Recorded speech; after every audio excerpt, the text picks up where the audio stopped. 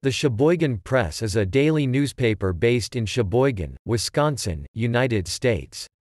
It is one of a number of newspapers in the state of Wisconsin owned by the Gannett Company, including the Milwaukee Journal Sentinel, Green Bay Press-Gazette and Appleton's The Post-Crescent, along with the nearby Herald Times-Reporter of Manitowoc. The Sheboygan Press is primarily distributed in Sheboygan County. The Sheboygan Press also publishes the Shoreline Chronicle, a free shopper paper, The Citizen, a weekly free best of edition of the Press, Moxie, which features articles and news about senior citizens, and the Today's Real Estate local realty listings magazine.